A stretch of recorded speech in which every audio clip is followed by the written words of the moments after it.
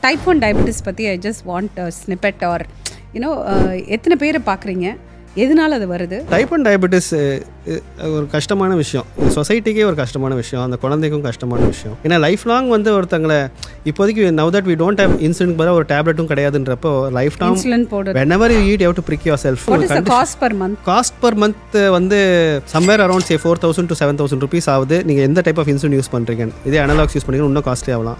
எவ்வளோ தடவை செக் பண்ணுறீங்க, குளுக்கோமீட்டர் குளுக்கோஸ் ஸ்ட்ரிப்பரோட காஸ்ட்டை பொறுத்து மாறும். So type 1 diabetes is one such thing, but I see that the trend is increasing. நான் ஒரு 10 வருஷம் முன்னாடி பார்த்ததுக்கும் இப்போ பார்க்குறதுக்குமே பார்த்தீங்கன்னா டைப் 1 டயபெட்டிஸ் ஜாஸ்தி ஆகிட்டே போகுது by the day. And still we to not have insulin வந்து இன்ஜெக்ஷன் இல்லாமல் இன்ஹேல்ட் இன்சுலின் ட்ரை பண்ணினாங்க, அது ஒன்றும் ஒர்க் அவுட் ஆகலை. We still are using only பிரிக்கபிள் insulin தான் யூஸ் பண்ணிகிட்டு இருக்கோம். So it is a sad thing.